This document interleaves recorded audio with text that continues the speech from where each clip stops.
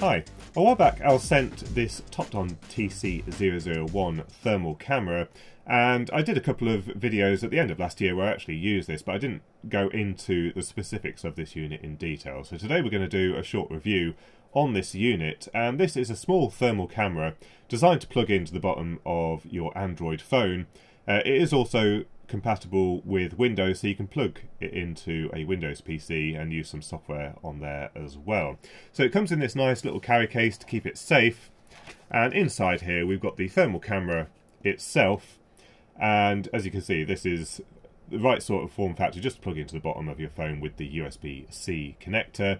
You can plug it in either way round, which is a nice feature of the USB-C connector, but also it comes with this lead, and it allows you to plug this into here and plug it either into your PC or into your mobile phone, and that gives you a huge amount of flexibility because basically you can use this independently of the screen and get it into awkward places where you wouldn't be able to fit a conventional handheld thermal camera. So this is ideal for things like working on engines or cars, that kind of thing, or electrical panels where you want to be able to see in somewhere where something much larger wouldn't actually fit. So here are the specs on the Topdon website, and critically it's got a resolution of 256 by 192 pixels and an impressive frame rate of 25 Hz.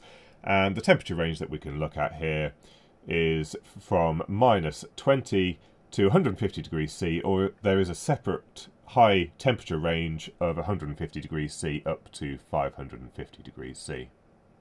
Once we've downloaded the app from the Play Store, put the software on Windows, we can simply just plug in the thermal camera into the USB port. You'll see the status changes from not connected to connected, and when we click on thermal imaging it will initialize the camera, and then we start getting our thermal image up on the screen.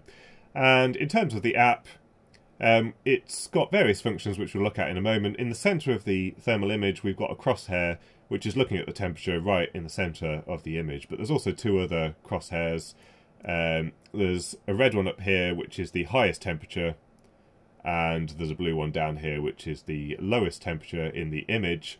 But we can change that. We can go to this menu item here, get rid of that, and we can do things like looking at the temperature across a line. And here, for example, it will plot the dot along that line where it finds the highest and the lowest temperature. So this is particularly good if we're looking at a series of items lined up.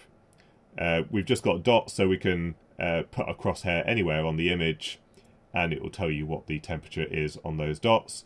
We can also just have a region of interest, so say we just want to look in one section over here, again it will do the highest and the lowest temperature in that region. And then as before we've got looking at the full image. Then there's a little camera icon, and this allows us to take actual images and store it onto our storage media. So if you've got a thermal camera image that you want to store, let's store that one, then we can just press the camera item there. It takes a photo basically using the thermal camera. Then we've got some settings that we can change. So we've got image in image, which is kind of taking the actual visual camera that you've got on your phone already and overlaying it onto the screen. Now this doesn't do any kind of alignment or anything smart. I think this is more just if you want a reference for what you're actually taking a photo of. This software doesn't have the ability to try and correlate an image taking with a proper camera with the thermal camera. So this is just, say you had some random thermal image you couldn't make out what it was on its own, this is to add a bit of context there. You've got things like contrast, how much detail you want in there, and you can rotate the image if you want to as well.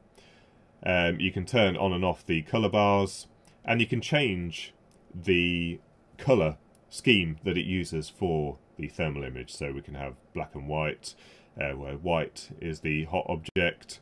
It looks like I flipped the image upside down actually, but we can have rainbow colours, red to black, and also red, green, and then down to black.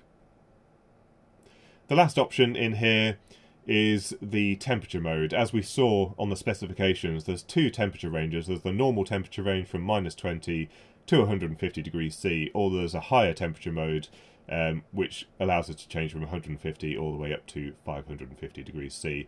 And there is the option here just to have it switch between those modes automatically. And that's basically all there is to the software, so it's extremely simple to use. It's also very quick to get up and running. You just need to plug it in here. As long as you've got a working Android phone and the app will run on it, then you can get up and running nice and quickly. You don't have to worry about charging it or batteries and that kind of thing. You can use your phone or Windows PC and get going with some thermal imaging very quickly.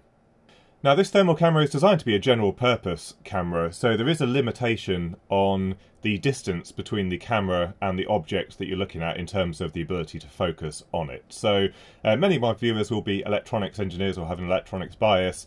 Let's have a look at what it's like if we're trying to identify components on a PCB that might get hot. So we're using the Windows software now, and this is the clock PCB which I built many years ago, and at the bottom here we have a DPAC linear regulator. That is quite clearly identifiable as hot even from a bit of a distance there, and we've got some SOT23 parts, and currently I'm about 500 millimeters away from the PCB, and you can see each of those transistors dynamically heating up and cooling down depending on what LEDs are illuminated on the board. And if we keep getting closer, that seems to be about our limit for focus, which is about 100 millimeters, and when we get closer than that it starts getting really quite blurry and you probably can't make out the components quite as well. But because we've got fairly decent resolution, we can see these components really quite well, even when the camera isn't right up against them. But it's quite interesting there, you can see the transistors heating up and cooling down, depending on the amount of characters and LEDs and which segments are illuminated on the clock. About 1.5 meters away we've got the network rack, and we can see each of the components quite easily. We've got a Ubiquiti Dream Machine SE in the middle there, and a couple of network switches underneath. Just behind all of that you can see something glowing. That's the central heating radiator, in fact, that's warming up behind there. And we've got the cat just next to us having a little nap. He's nice and warm. And you can see the refresh rate's pretty good. It's able to pick him up, moving quite clearly and smoothly. So overall, I think that seems to be a fairly decent thermal camera. One thing we haven't spoken about is the price. And Amazon are currently selling it for £280, but there's also a £40 voucher, so you can get it for about £240 delivered. And I think most people would compare it to the FLIR 1, which is currently about £225. But the difference is in the specifications. I mean, when you take a look at these, the FLIR 1 has a thermal resolution of 80 by 60 pixels, and the FLIR 1 Pro 160 by 120 pixels. And that one's significantly more expensive. We're talking about £474. So this one obviously does have the twin cameras, one visual and one thermal, so it's able to combine the two images. But in terms of pure thermal imaging, this one is actually a pretty good price point for the resolution and refresh rate that you get. So let me know what you think about this item in the comments section. I'll put a link to this in the description down below. Thank you to Topdon for sending this for review, and until next time, thanks for watching.